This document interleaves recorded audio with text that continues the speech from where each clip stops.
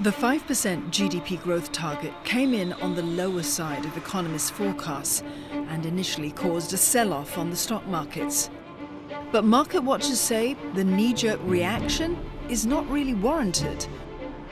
Rather, the target is a realistic assessment that China has moved into a new phase of growth. This kind of target growth rate has not been seen for nearly 30 years. So people need to forget about China being a fast-growing economy and accept the fact that it is maturing and there are growing pains there. When you have been so used to growing at 10% or more, and then suddenly you're only growing at 5%, it's a bit like driving on the PIE, where you're driving at a very fast rate, and then suddenly you're coming off the slip road, and then you're driving at a very slow rate. Your mind is still thinking that I'm driving at a very fast rate, and when I have to slow down, it feels very painful, and you're not used to it. But slower growth shouldn't deter investors from moving back into China, especially if the economic indicators remain positive. We're seeing strong indicators from the rebound in industrial production, consumer confidence is rising, retail spending is improving, and of course the PMIs for February were very strong. So if we map what the indicators we're getting from the new growth target, the amount of liquidity that is in the system, it does suggest to us that the rally is perhaps only about a third or halfway through. So there's plenty of time for investors to watch and evaluate opportunities. And I guess, the other key thing, of course, too, is that so far the macro data is surprising the consensus on the upside, which is quite positive for investors going forward. So when we think about the more fundamentals in terms of the opportunities in China, valuations, of course, have increased, but they're still relatively cheap compared to historical performance.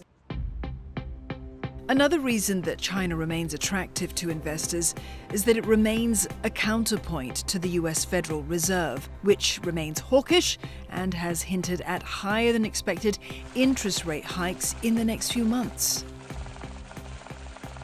So when the global economy starts to slow down, China usually is the one start to stand out to support the recovery of the global economy. So that happened in 2008 during the global financial crisis. That also happened in 2021 in the initial stage of the COVID-19 situation, right? I think for this year, it's possible we are seeing similar kind of the counter-cyclical role China is going to play, because we know this year, one of the themes is the global slowdown, right? Are we going to have the recession or not? I mean, it's still subject to the debate, but I think the high chance we're going to see the slowdown in the US economy, the slowdown in the European economy, etc., right? So, which means potentially the China's equity market, China's renminbi assets may potentially play a role to hedge against the slowdown in the global economy. For investors who like to invest in the China reopening play, two sectors stand out: the digital economy and green energy. I think for China's case, so the green economy is not only important in terms of how you can save your climate, it's also important for China how you can keep your leading position in certain sectors, because China didn't do very well in certain traditional energy sectors because China lack of oil, lack of natural gas, etc. So that's why I think the green energy, the renewable energy, become one of the interesting sectors. China can find their own value, right, to keep their position in the leading position. That's why I think the green part of the story will definitely be very important for China, because it's not only about how you can grow your economy, it's also about how you can reboot your consumption. But market watchers also caution investors to hedge against the geopolitical risks facing China at the moment. Tensions between the US and China are at the highest they've been in decades. One way investors can mitigate potential risks is by not investing directly in Chinese firms. You've got great companies that are targeting China at the moment. You've got Procter & Gamble, you've got Unilever, you've got a Starbucks, right? And so that's another American company that is expanding fairly quickly within China. You've got Yum Brands, and Yum Brands is listed in America, and it is also targeting China. So within Yum Brands, you've got Kentucky Fried Chicken, you've got Pizza Hut, and you've got Taco Bell. So there are lots of ways in which you can look at China and say, yes, this is an economy that is beginning to mature, and so therefore I'm interested in investing in a mature economy rather than a fast-growing economy.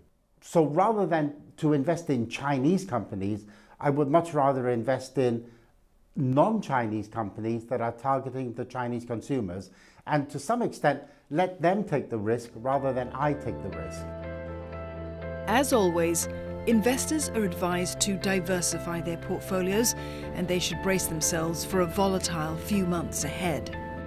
Say for an investor who's considering adding more China, but if they already have a lot of emerging market equities, then they may demand less China exposure than someone who has a portfolio that has a lot of US stocks or Singapore stocks inside. So it is important, regardless of where you are investing, to just consider the volatility of the exposure that you may be undertaking. And of course, currency risk. That's very relevant. If you're looking to invest in another country and their currency is sliding, or your home currency is appreciating, as in Singapore at the moment, we have a very strong Singapore dollar, so that can be a headwind for your foreign returns going forwards.